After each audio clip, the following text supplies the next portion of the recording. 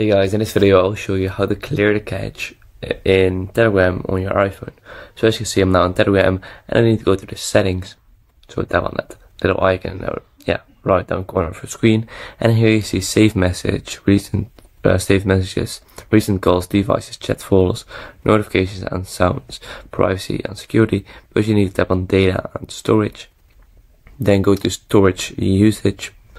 And here you see that I've used around 60 megabytes of storage on Telegram.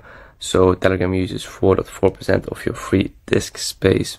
So of that 60 megabytes, around 30 megabytes are videos.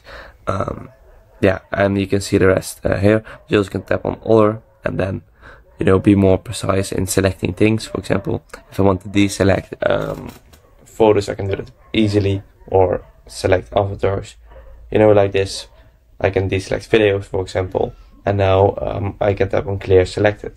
I also can deselect this one to be more precise, or only select videos, for example, and then tap on clear selected. So that's very easy. You also can tap or select change the settings in the auto remove option, so you can auto remove cached media, so private chats never, group chats 1 month, channels 1 week, and stories 2 days. So basically, when you clear things, it is saved in the Telegram cloud and can be re-downloaded if you need them again. So when you tap on clear selected, it will not be deleted instantly.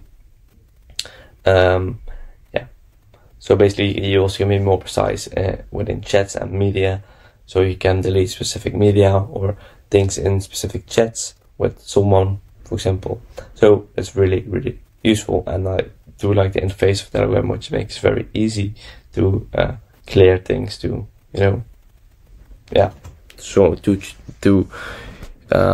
change the storage usage, to clear videos, photos, etc. So I hope this video is helpful. If so, please subscribe to the channel, and I see you in the next video. Bye bye.